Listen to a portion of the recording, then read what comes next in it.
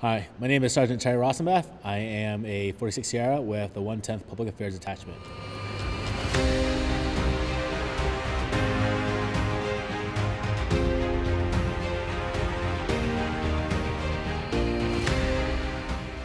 So I joined the National Guard because I wanted to be an infantryman, and I got to deploy to Afghanistan at the end of 2009. And during my deployment, while on a mission, a videographer embedded with us on a patrol, and that was the first time I was exposed to the public affairs. During that deployment, I was injured, and due to my injury, I can't run anymore. I started giving thought to what I could do after I made it back home. I knew that there was a room in the Army to be a photographer, and so I sought out our public affairs. I had an interview with Major Zakaria, Captain Z at the time, and I joined the team. As a 46 Sierra, I've gotten the opportunity to experience a lot of amazing things that not a lot of people will get the chance to experience, and not even just the average person, but a lot of soldiers won't get to experience. So whether with the MPs and I'm taking photos of people getting sprayed in the face with OC spray, or in the air and I'm capturing photos and videos and sharing the stories of airmen or soldiers in the Guard.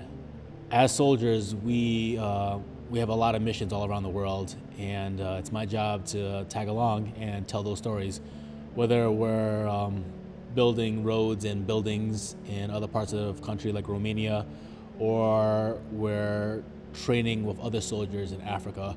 I've gone to both places. I've been in Germany and Panama. I think it's really cool that I get to be a part of that and personally get to see the world, and at the same time share with the world what we do as guardsmen.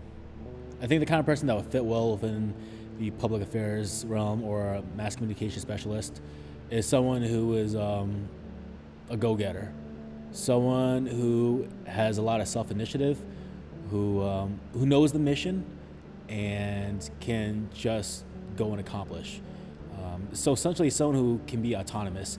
A lot of what we do is creative, so I need to be able to trust you to make the best call with your time and talent and abilities. So if you're that person who really enjoys freedom of movement and the ability to be creative while making sure you stick to task, I think you would really excel as a 46 Sierra.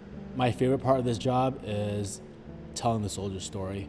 All of us will be gone one day, but our stories is something that can last forever, and sharing your story about how you've impacted the Army National Guard and how you've made the community safer and stronger and left a positive impact. I really enjoy the fact that I get to help you share that. If we're not telling our story, then who is?